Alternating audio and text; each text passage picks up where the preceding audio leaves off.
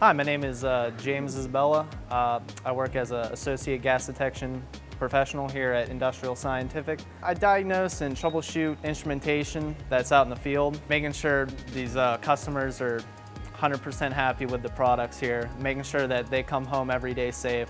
I want to put a product out there that these customers know that they can go out in the field every day and come home safe at night.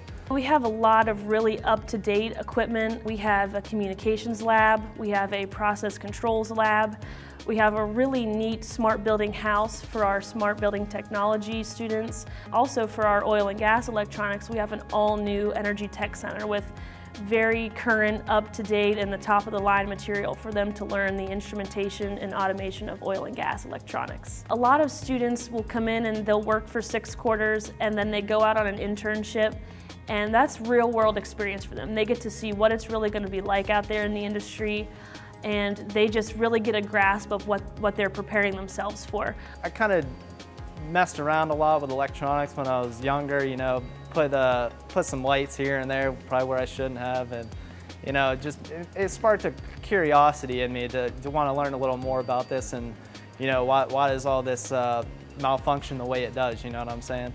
We're hands-on. It's okay if you blow things up, it's okay if you catch things on fire, it's going to happen, and that's where you learn the most. The kind of person that would find electronics as a good fit for them is someone who likes a lot of hands-on work. So people who have great troubleshooting skills, people who are great problem solvers, really would find their click in electronics. Basically, the sky's the limit, I think, here at Industrial Scientific. Obviously, I came in here as a service technician. I did that role for about 2 months here, and I've been promoted to associate gas detection professional. And just basically hard work and determination just gets you a long way, I guess you could say, in one of these companies.